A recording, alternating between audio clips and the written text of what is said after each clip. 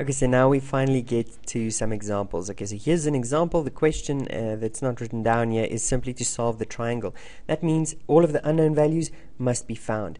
And to do that, we can see that we don't have 90-degree triangles, or angles, I mean. So that means we can't use sine, cos, and tan. Those ratios is unhelpful at this stage because I can only use them in 90-degree triangles. So I'm going to use my special functions or my special rules, the sine rule, which is sine A over A is equal to sine B over B. Come on, that's easy to remember, isn't it? And B squared is equal to A squared plus C squared. That just looks like the normal Pythagoras, with this little modification here at the back, AC cos B. Okay, so I also don't think that is too difficult to remember. And then in the previous video we looked at some summary of what will I need to use the sine rule if I want an angle.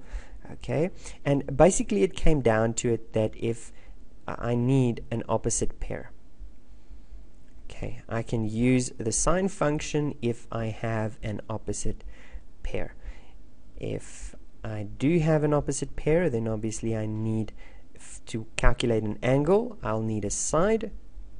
To calculate a side, I'll need the opposite angle. Okay, and again, these must be opposite sides, opposite angles. Okay, as you can see here, A and its opposite side, B and its opposite side. For the cos rule, to calculate the angle, there's the angle. If I want that, I need the rest of these parameters, which means I need 3 sides.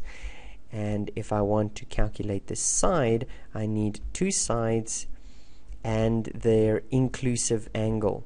2 sides and their inclusive angle. As you can see, if I have side length A and C, then I need angle B, which means that if here's side A, there's side A and side B, so I'd need, side C is A and C, and there is angle B.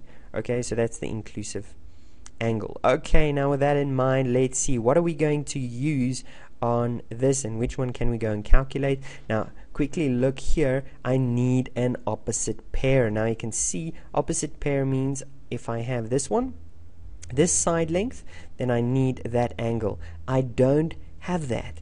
I don't have that angle. Does that mean I'm going to use cos? Well, let's see. Do we have 3 sides? No, we don't. Do we have 2 sides?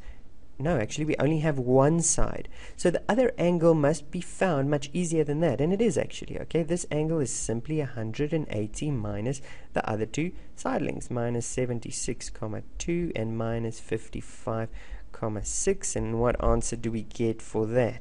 Okay, let's try. We then get 180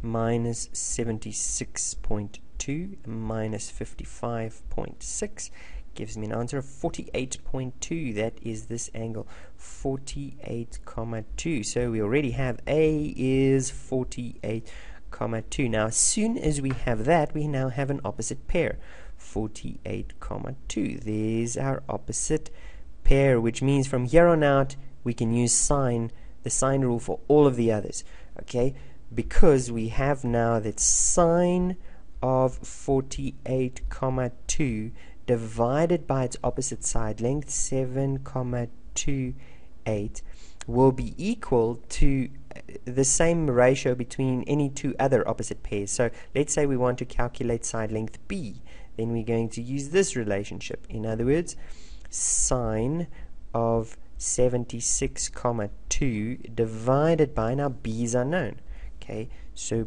B is unknown. Okay, how do we solve it? Well, we're going to multiply both sides with a B to get B out of the denominator, and we're also going to multiply both sides with 7,28 times 7,28 to get rid of the 7,28 in the denominator. So at this point we have that B sine 48,2 is equal to sine 76,2 times 7,28, and then we see, okay, to get b on his own, we just now have to divide both sides with 48,2 is equal to sine of 7, sorry, no, divide, I'm messing up here. Okay, divide this side also with sine of 48,2. Okay, this side cancels, so I've got b on its own, and on the right hand side now I've got an equation, well, expression. If I simplify that expression, I should get the side length of b. So let's calculate that. So we've got 76.2 sine of that. My calculator works like this. I have to press sine afterwards. Okay, times 7.28 is equal to, okay, now that gets divided by 48.2 sine of that. So that 48.2 sine of that, there you go, you can see it, and that's the value for sine of 48.2. So if I click equal, I get 9.48, 2 decimal places, so rounded I get 9,48 units. That is the value for b, 9,48. Now, last value, c. Can I use Pythagoras to go and calculate c? Well, no.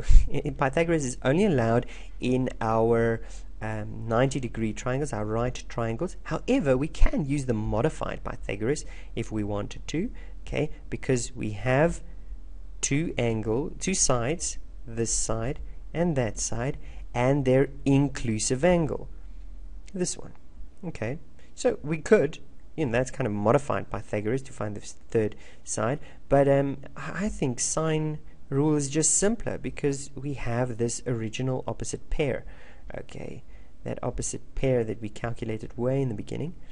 Okay, sorry, no, that was the opposite pair we calculated, and we also now have this opposite pair.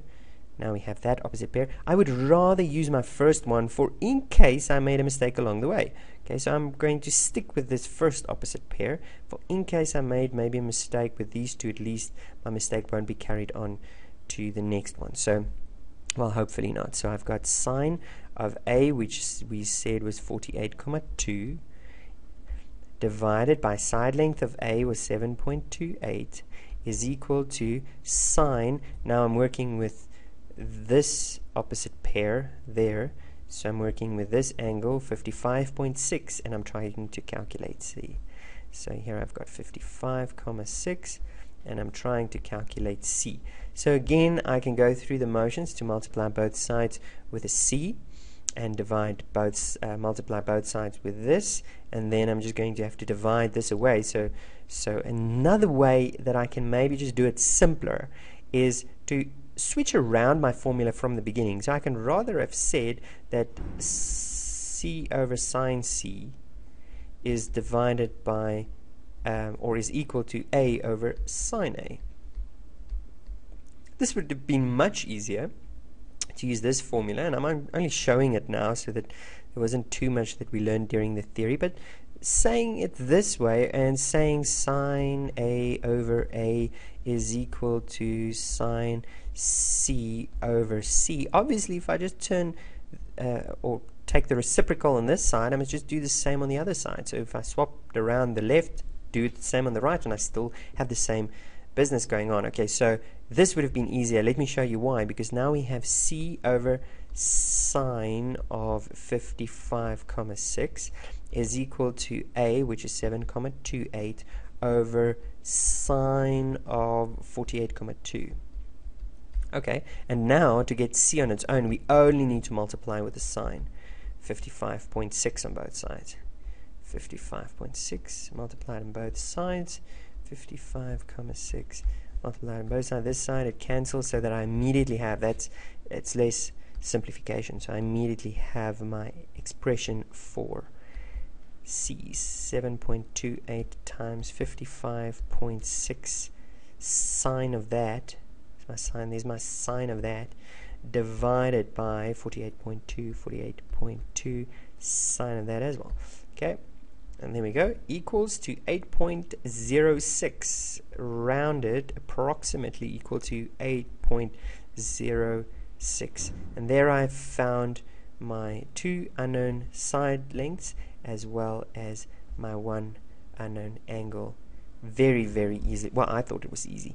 Hope you thought the same. See you in the next video. But let's do another or a few of these. A few more of these.